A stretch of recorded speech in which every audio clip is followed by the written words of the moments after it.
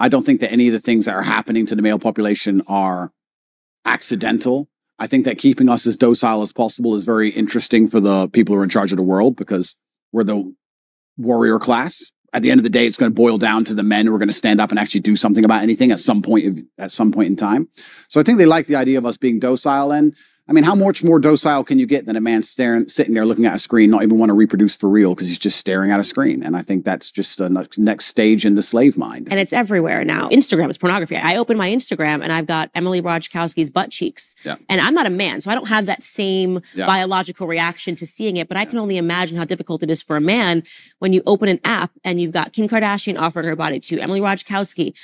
Even if you're walking down the street, I've realized even how desensitized I've become to pornography, because you see an ad for Gucci and for whatever reason, she's got to be completely naked while she's holding the bag. I remember in my lifetime, there were music videos that got censored or banned or can only be played after 10 or 11 at night. And if you watch them now, you'd be like, what? For what? What is that? A bikini? Like, it's nothing. It's amazing how quickly it has degenerated. And yeah, absolutely. And we're all degenerating with it. Like I've realized the fact that I don't have a reaction to seeing the half-naked woman holding a Gucci bag means that I have been desensitized to pornography. And I can only imagine what that does to men. Oh, completely. And this is what the powers that be want. They want to make sure that the male populace is as docile as possible. And they do that with a large array of weapons. And they do that with a web of tools. And I believe that I'm the counter to that, which is the reason I ended up attacked in the first place. But unfortunately, when you buy into the slave mind programming, you not become the kind of man who can easily attract a woman, because you're not attractive to females as a whole. So how do you satisfy yourself? You end up sitting there staring at a screen, and they convince you that's a good life to live as a man, and that's perfectly fine and perfectly normal.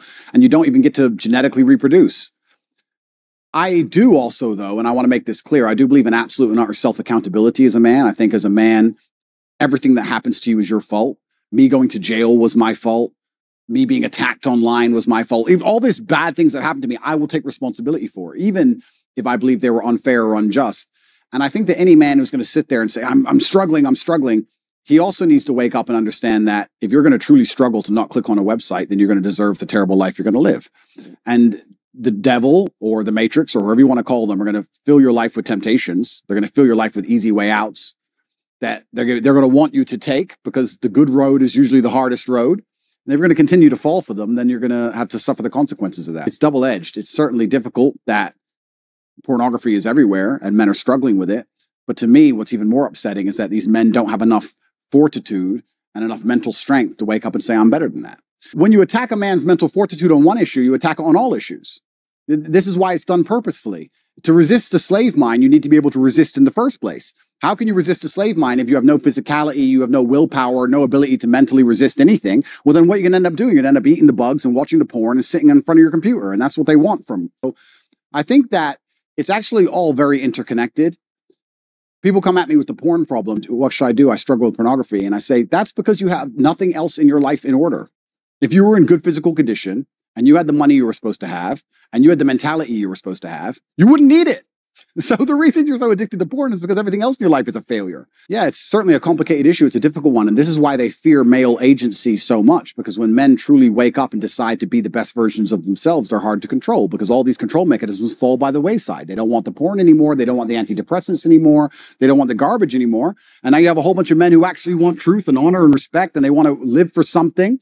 And then what are they going to live for? They're going to want to be brave. They're going to want to do the right thing, regardless of how dangerous it may be for their own personal circumstance. And that sounds like a difficult population to enslave. And that's what's scary.